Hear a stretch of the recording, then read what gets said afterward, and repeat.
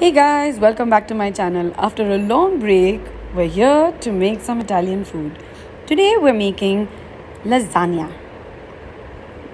Basic ingredients you would need: salt, maida and olive oil. If you have 00 flour, now's your chance to use it. So you pile up your flour, make a little hole like a well, pour in some olive oil and crack an egg into it. Use a fork and keep mixing and blending it into the flour.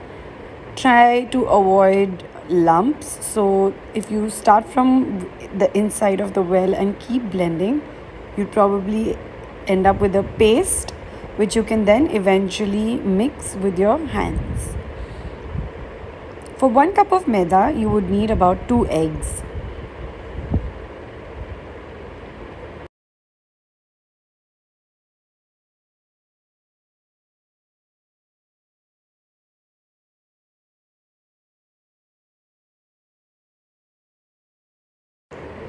Once you've cracked open your second egg, you can follow the same process of using a fork and blending the egg into the flour. The easiest and the best way to get everything together to form a proper dough is to use your hands. There's nothing like an old school dough making afternoon. It's good exercise for your arms and it really tells you the exact texture and when you should stop kneading your dough. Keep collecting dry bits of your flour from all around. Now, at this point, if you feel your dough is too dry, please feel free to keep adding water in small parts and keep kneading and make sure that it's an elastic, stretchy dough that's soft but still stretchy. To test your dough, you need to pull it apart. If it breaks very easily, you need to knead it for a little longer. Add a little more water. It shouldn't be breaking very easily because you need it to be nice, strong and really stretchy.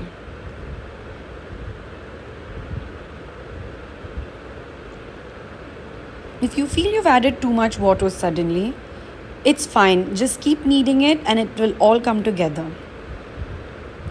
When your dough is ready, there will be no sediments left on your platform. You will notice how it slowly takes in all the oil, moisture and everything that was on the platform that you were making your dough. This is a sign that your dough is ready. It should be soft and really tender. Roll out your dough with a lot of flour dusted on the platform because you need your dough to not be very sticky and stick to your rolling pin. Now while you're rolling this, make sure to try and get a rectangular shape or you'll be wasting a lot of dough. Make sure to roll it really thin and almost translucent like. Make sure to dust your dough every now and then when you're turning it around or when you lay it flat anywhere. Once your dough begins to stick to your platform, it's not going to turn out into a great pasta. At this point, when you can see your dough has rolled out into a nice translucent sheet, you can start shaping it.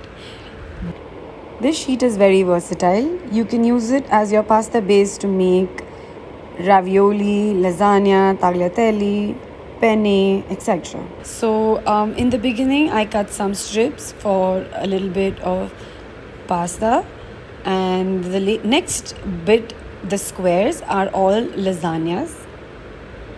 So your lasagna sheets have to be dried out and dusted with tons of flour so that they don't stick on each other while they're drying up.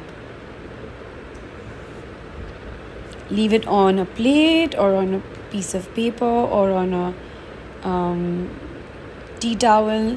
Just make sure that it's dusted well, and maybe after 4 hours of airing them out, you can turn them around so that they all dry evenly.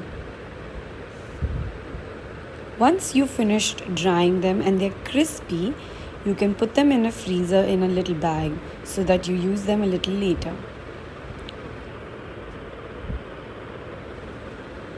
However, I use my lasagna sheets fresh. You pop them in hot boiling water and it starts floating up.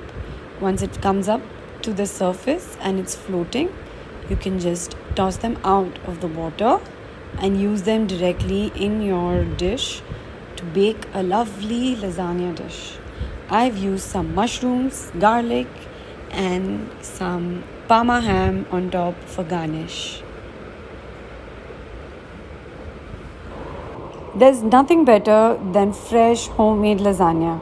I hope you try this recipe out and tag me when you do. If you haven't already, please follow my YouTube channel for more recipes on various cuisines. Thanks.